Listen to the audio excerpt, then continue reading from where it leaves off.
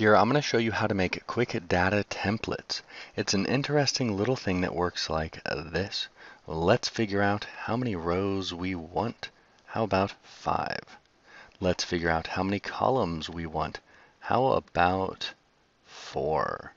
Let's figure out the minimum value, maybe $5. How about the maximum? Maybe 100. What if we want to change the prefix to red? How about we change this prefix to green? And we have very quickly and easily made ourselves a nice little data template that we can then copy and paste wherever we want. And this is what I'm going to show you how to make here. Now make sure to subscribe, hit the bell icon, and click the like button. The more of you that do that, the more videos I can make. Then download the file so you can follow along. A link to it will be in the description of this video. And now let's start with a fresh worksheet and I'll show you how to make this guy. Alright, here we go. And the first thing to do is to make a mock-up of what we'd like the final result to be, or kind of like. So for instance, I know that it has to have a prefix and then it has to have a number for my rows. So I'm going to go ahead and input that there, and let's make a few sample rows. And now we do the same thing for the top. Let's say period 1 and copy it over. And the reason that you want to build this first, and we're going to do it by hand, is because if you don't do this, you may not know exactly what you need up here. So now I know that I need numbers. And just put some numbers in. It does not matter what we have for now. And if you want something down here, you should go ahead and put that in there. That would make this a lot more complex, though, I have to say. And the same for if you wanted to put something over here. But it could be done, and it might be a fun exercise for those of you who really love working with formulas, but it would be a little bit too much for this specific tutorial. So let's focus on what I showed you in the intro. This is our basic setup. But now once you have it set up like this, begin to think, what do you need for each thing? So for here, I know that these are going to be numbers. I need a minimum value and a maximum value, and I want them randomly generated every single time, because this is going to be a kind of a data template or a sample data setup. So here I know I need a min, and I need a max, and I need a way to generate the number.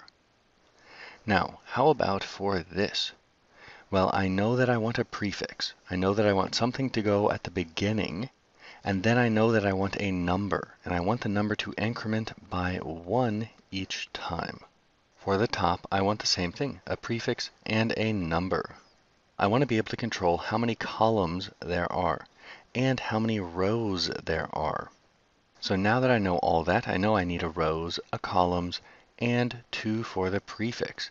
Now that just assumes that I'd like to be able to change the prefix. If you wanted to hard code the prefixes, then you would not need these guys here. You could also put something at the end of the numbers. It's totally up to you, or maybe you don't even need numbers. But we do need a dynamic way to generate rows and columns. Now let's go ahead and figure out what we want to put here. I'm going to zoom in just a bit. What we can use is the wonderful new sequence function. So if I use sequence 5, and let's delete everything below it, it's going to give me 1, 2, 3, 4, 5.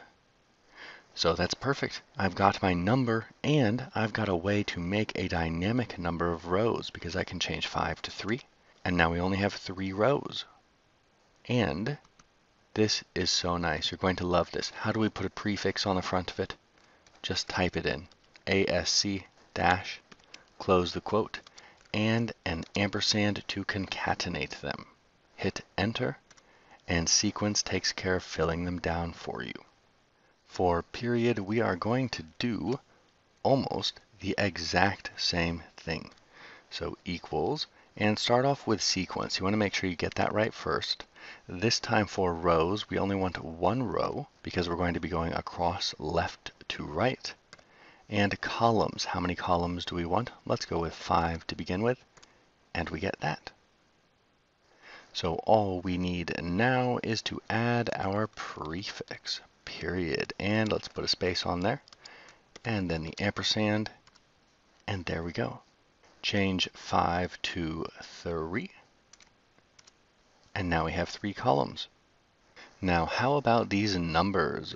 This one is going to be slightly more complex, but with another lovely new function, equals rand array. And here we say how many rows do we want, how many columns do we want, how about the minimum number, the maximum number, and do we want integer or not? So let's go for 2 rows, 3 columns, minimum, how about 5, maximum 100, and do we want decimals or not? Nope, so let's go for integer, true. Hit enter, and there we go. You want to change how many rows or columns? Just go up to this first guy. Let's make it a 3 for that one, and how about 6 for that one? And there we go. The new formulas for Excel are really so nice, and that's the trick really. Sequence and rand array. Now all we have to do is link these guys up with these cells up here. Let's put in some sample data first. How about 2 and 3 ASC period. Let's go for 100 this time and 1000 this time. And now let us begin to link everything up. Let's leave in the dash here. Go to the front, click the prefix, space, ampersand, space. Now we have whatever we type in cell D3, a dash, and sequence. And go for period, and we shall leave in a space. Go to here, and ampersand, and there we go. Now let us link up for the number of rows.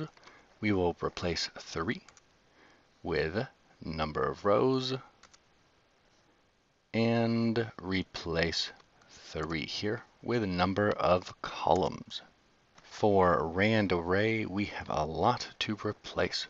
Rows here, then columns here, then min here, maximum here, and there we go. And let us make this a drop-down menu. So click here and go to data validation, or Alt-DL, and we have a list. How many rows do we want? Well, let's allow for 10. And copy it. OK. Then go here, Alt-DL, list. And how many columns do we want? These do not have to be the same, so we could put more here, and it would be just fine. And you could also make data validation lists for these. So maybe you have predefined a prefix. You want ASC, you want ASF, whatever you want, and the same for this one. That way the user doesn't have to figure out what they should have for the template. They've got nice menus to control everything. So now we go 5. That is so nice. And let's go 10. All the way there. Perfect. And the last step is to copy all of this. So just select everything, hit Control C, and let's go right down here and then just do Alt ESV enter, or paste special values. And now these numbers are frozen. They're hard-coded values. So you can use them however you want. And that's how you can copy and paste this guy into another workbook to go ahead and use it. So that's why it's great for a data template or to create sample data or whatever you want. Use this to create it, then copy paste special values wherever you need it, and you're good to go. You have a nice little template that you made in just a few seconds.